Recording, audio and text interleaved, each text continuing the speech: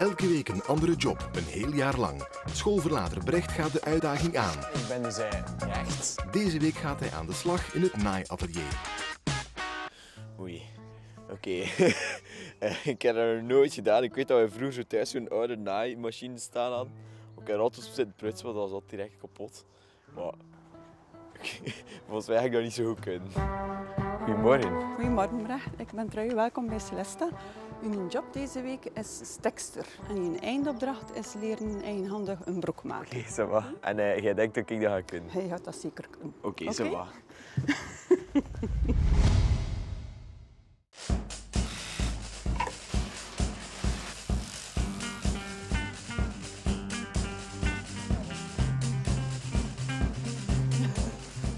Het ziet er wel cool uit, hè?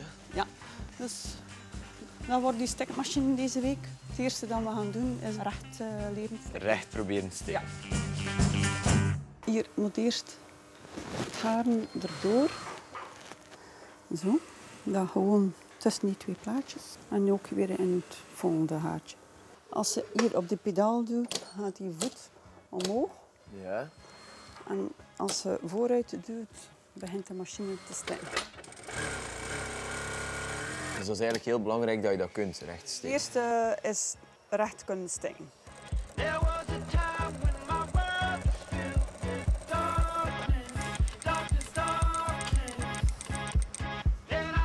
Oké, dat is al iets moeilijker, hè? Nu heb je het dicht gestikt, maar nu kan dat er nog altijd uitrafelen. Ah ja, Dus dat nu- mag niet gebeuren. Dat mag niet gebeuren. Dus nu moeten we naar een overlok. Aan die machine heb je twee pedalen. Eén pedaal rechts voor je voet omhoog en de andere is gewoon voor te stikken. En al die machines hier, die werken allemaal anders. Ja.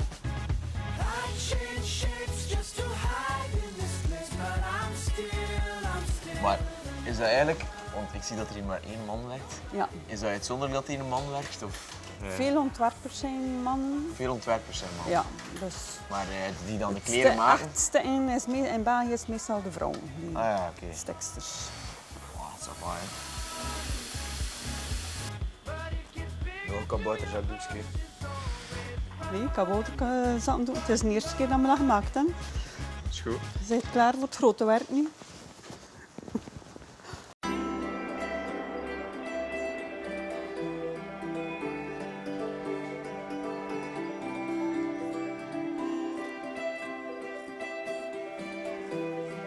Oké, Brecht, ik heb hier nu de broek mee.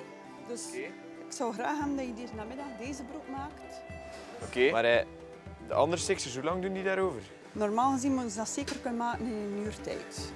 Maar dat gaat niet lukken, zo bij mij, denk ik.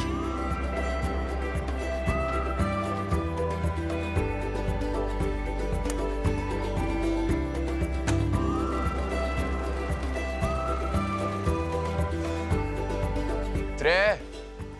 Ah. Ik denk dat ik er al ben geweest. Ah ja, nee. Het moet eerst afgestikt worden, anders gaat die broek helemaal uitrafelen. Dan is dat niet groot.